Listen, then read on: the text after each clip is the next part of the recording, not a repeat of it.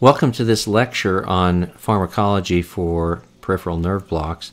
I'd like to title this lecture, "The Good News is that my block lasted forever, and the bad news is my block lasted forever," meaning that if a block lasts too long, it becomes at some point worrisome rather than good.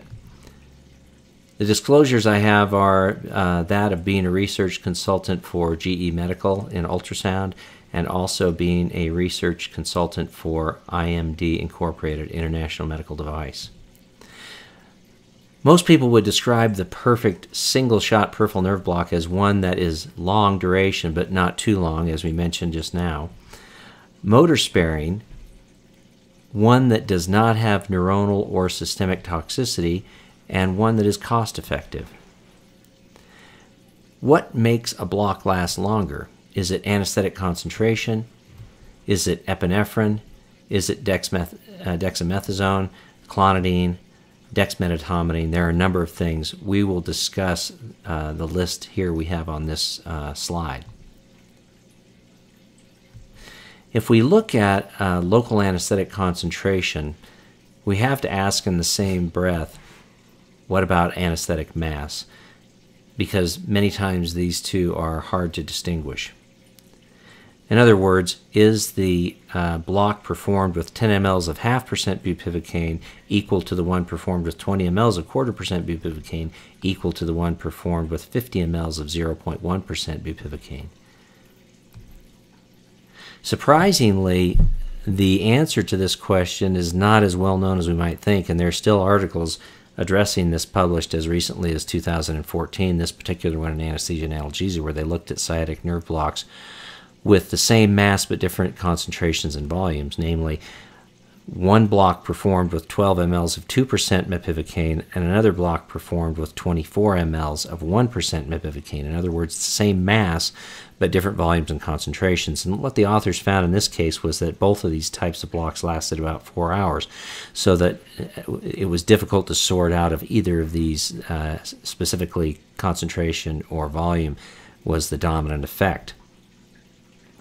If we look at interscaling block duration and similar studies that have been done to assess this, this particular study was done in 2012, Regional Anesthesia and Pain Medicine by Fredrickson, where the authors looked at increasing the volume of local anesthetic, specifically ropivacaine 0.375%, from 10 mLs to 40 mLs, which caused an increase in the duration from 10 hours to 15 hours.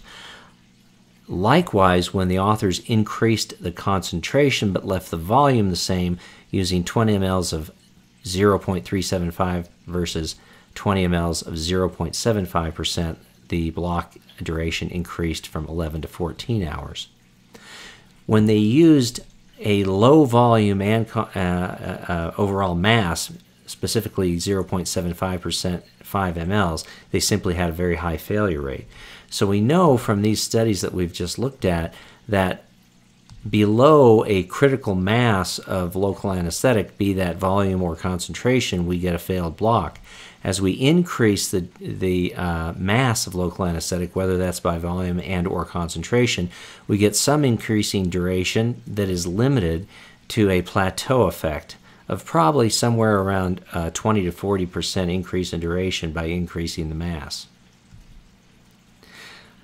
However, what I'd like to talk about now is the fact that sometimes what you don't see is just as important or even more important than what you do see, as illustrated in this picture.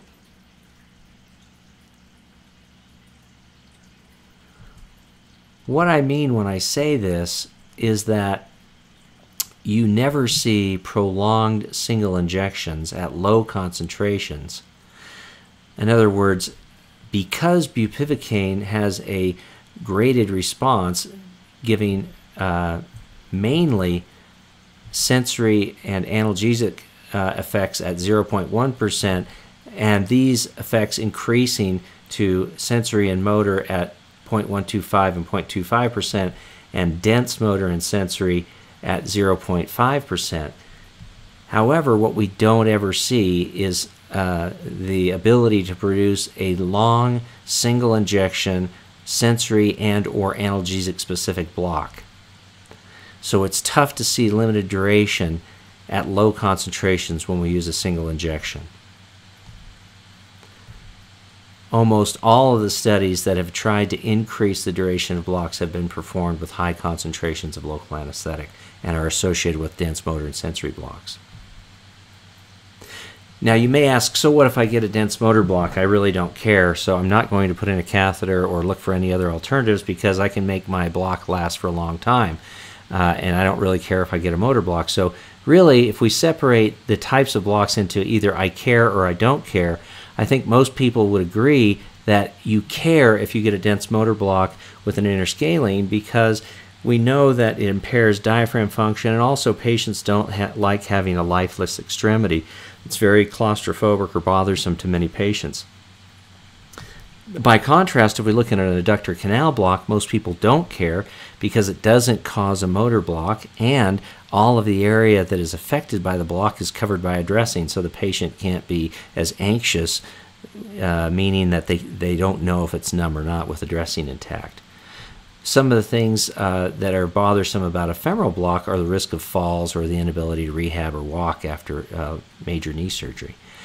Sciatic and popliteal fossa is debatable. Some might argue that the patient's not going to be weight-bearing on that extremity anyway, so motor function is not a significant factor, and that most of the sensory portion is covered up by the dressing, which gives the patient less anxiety about being numb. So you could argue that goes in the don't care category. Ermey was the first one to really point out the significance of how common diaphragm dysfunction is after interscalene block. And in this x-ray, we see the elevated hemidiaphragm on the patient's right side. In their study back in 1991, the authors used 1.5% mepivacaine with a mean volume of 43 mLs. None of the patients enrolled in this study had pre-existing lung disease. 100% of them subsequent to the block developed paradoxical motion of the diaphragm on ultrasound. There was noticeable dyspnea in these patients without pre-existing lung disease in 5 of 13 patients. Now, we repeated a study similar to this, but it was a randomized prospective double-blind study where we compared the effects of 0.25% and 0.125% bupivacaine on diaphragm function.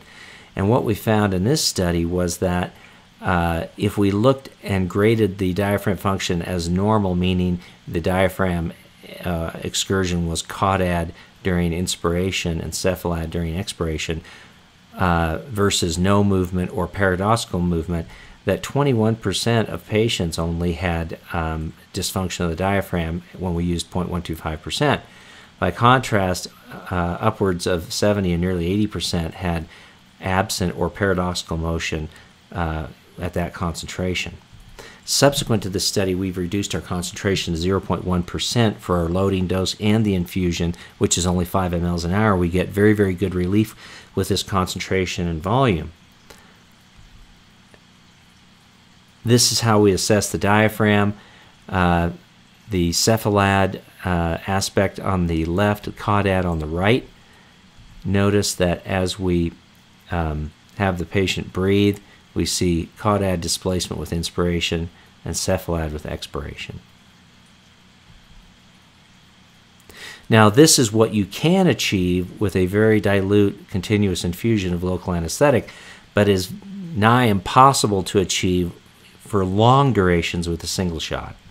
Give me a thumbs up, and then open your hand, spread your fingers apart, put them together, now clench your fist, bend your wrist back, bend your wrist back, good, good, and good. And how much pain are you having right now? Good, okay. 0. Awesome. Now, I will admit that is a shameless testimonial, but it's not uncommon to get good results like this with a loading dose of 0.1% on the initiation of the block and a continuous infusion, 0.1%. You can't get that with a single injection without dense motor block. What about epinephrine? We put epinephrine in local anesthetics to extend the block duration, use it as a marker for intravascular injection, and to reduce the peak plasma concentration of local anesthetics. As a marker for intravascular injection, likewise, it's surprising that we still have studies coming out looking at this as recently as 2013, but I think this one's very relevant because what the authors looked at was how reliable epinephrine was as a marker for intravascular injection in patients who were on chronic beta blockade, which is a very valid question to ask. So what they did was use a randomized prospective double-blind protocol. They gave intravenous epinephrine 15 micrograms, and they defined the definition of an intravascular injection was a heart rate change of 20 beats per minute. So if they were able to detect a change in heart rate of 20 beats per minute, that was deemed as a positive, reliable marker for intravascular injection. And in this case, the specificity was 100%, sensitivity was only 38%. But when they lowered the threshold for defining a positive intravascular injection to a heart rate change of 10 beats per minute, the specificity was 88%, and the most importantly, sensitivity was 100%. This is a very valuable study, I think, and reinforces our using this to mark intravascular injection. In another study, authors looked at whether or not epinephrine reliably caused tachycardia as a marker of intravascular injection in patients sedated with fentanyl and on propofol nitrous oxide. And once again, using 15 mics of epinephrine and a threshold of 20 beats per minute, the specificity was 100%, but the sensitivity was only 85. However, when you reduce the threshold to 10 beats per minute, both specificity and sensitivity were 100%. And I think most of us, if we're watching our patients carefully, can notice a difference of 10 beats per minute. So what about reducing peak plasma concentrations of local anesthetics? Is it worth using epinephrine for this? Again, surprisingly, a study as recently as 2013, the authors used 60 mLs of ropivacaine 0.75% with and without epinephrine, and there was a significant difference in the, go back to that slide, there was a significant difference in the peak plasma concentrations of ropivacaine, the patients without epinephrine being in the solid circles and the open circles being those with epinephrine. So you can see that the patients who received epinephrine never achieved the peak plasma concentrations that those without epinephrine achieved.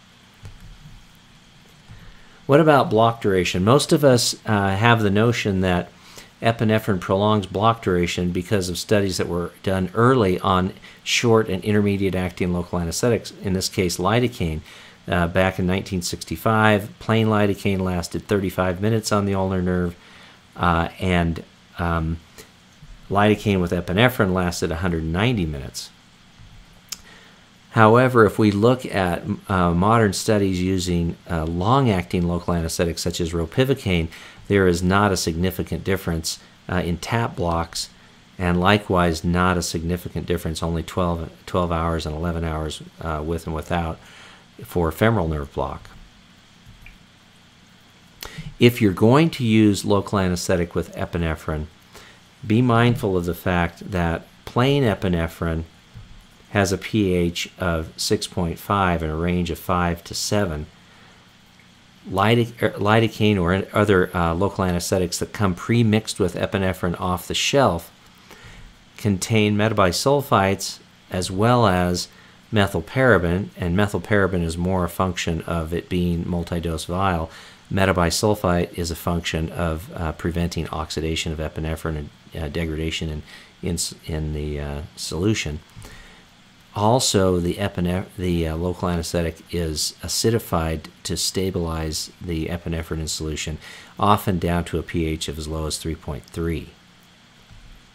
Now, what does this mean? Well, this study, albeit was done in chondrocytes, still demonstrated that if you look across the bottom of this table between control 100,000, 1 to 100,000, 1 to 200,000 epinephrine, you can see the toxicity is fairly low. It takes a real jump up with metabisulfite. So metabisulfite is fairly toxic, and in this case to chondrocytes, so we are extrapolating if we talk about neural tissue, but nonetheless, this is not reassuring. Likewise, if we look at pH as it relates to cell death in chondrocytes, we see a big jump in the cell death rate between 5.5, 5, and 4.5, which is the lower pH is being associated with premixed epinephrine-containing local anesthetics. What about dexamethasone? Is dexamethasone worth it? In one study as recently as 2010, where authors looked at bupivacaine 20 ml 0.5%, in these patients, they already had both epinephrine and clonidine. With the addition of 8 milligrams of Decadron, the sensory and motor block durations went from 14 and 14 to 24 and 23 hours respectively. So this is a very significant increase in the duration of sensory and motor effect. Now, we like the sensory, however, we may not like the motor so much if it's an interscaling block and we've got shortness of breath. In a meta-analysis of brachial plexus blocks with and without dexamethasone, the analgesic effect was prolonged from 12 to 22 hours and the motor from 11 to 18 hours. A significant factor that has come to light about dexamethasone recently, in this case the British Journal of Anesthesia in 2013, the authors pointed out that when they used 30 mL of 0.5% bupivacaine and looked at the median duration of analgesia, they got 13 hours with plain ropivacaine. With IV addition of dexamethasone increased to 21, and with perineural it increased to 23. Likewise, in this study, and in this study we're looking at, this was 2014, also bupivacaine. Now this is not the absolute duration, but this is the change in analgesic duration. With perineural, 13 hours, with intravenous, 8. So even though we know that intravenous dexamethasone can prolong even blocks when it's given intravenously, there's a consistent and not always statistically significant increase in duration when we look at perineural versus intravenous. So what about the hyperglycemic response in dexamethasone? This was a study that was done in 2013 in anesthesia and analgesia, where they looked at the changes in plasma glucose during the perioperative period, specifically in patients with and without diabetes and those who received and didn't receive dexamethasone. The issues we also want to talk about are wound healing, hyperglycemia, and infection.